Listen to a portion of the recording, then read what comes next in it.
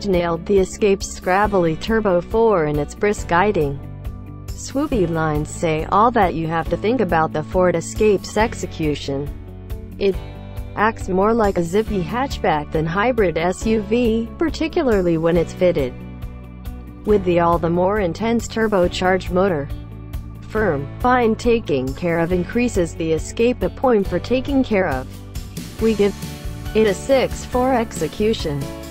3 motors appear on the Escape spec sheet. Don't hesitate to skirt the first, unless cost is vital. The base 2.5-liter inline-4 makes only 168 drive and 170 pound-feet of torque. It's able and sensibly smooth, yet it's evaluated the most exceedingly awful by the EPA, and it's the slowest of lineup. Last year, Ford presented another 1.5-liter Turbo 4 with 179 horsepower and 177 pounds-feet of torque. Increasing speed isn't vastly improved than in the base 4-barrel, yet the 1.5-liter has more grounded pull at low revs, and doesn't downshift as much on the interstate. Its EPA appraisals are higher than the base motor, yet it's about as boomy and boisterous. The world would be a fine place if all Escapes accompanied the lively 245 HP 2.0-liter Turbo 4 that is accessible on numerous models and standard on the Escape.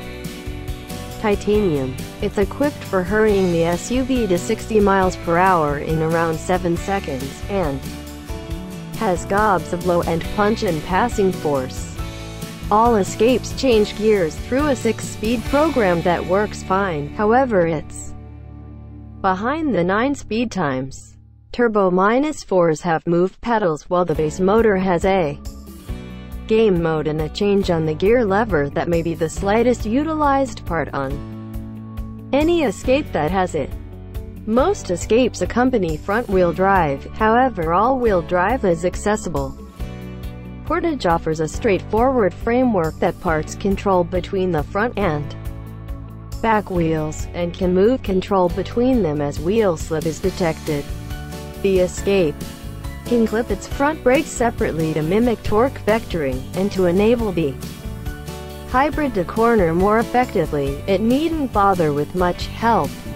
The Escape has clean taking care of in a firm, tossable feel that sparkles among the glumpy street conduct of its aggressive set. It controls its body with vehicle specialist, and doles out guiding that is quick to react, and profound in feel. However, it doesn't have much criticism. The Escape feels more like an including hatchback that simply happens to have somewhat more ground leeway and payload space. It's on the finish of the range secured by the Mazda CX-5.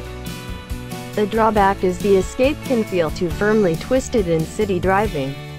Passage slaps 19-inch haggles on the titanium models, and those substantial donuts can crash over potholes and hindrances. Departures with littler circles on the corners yield a stunningly smooth ride.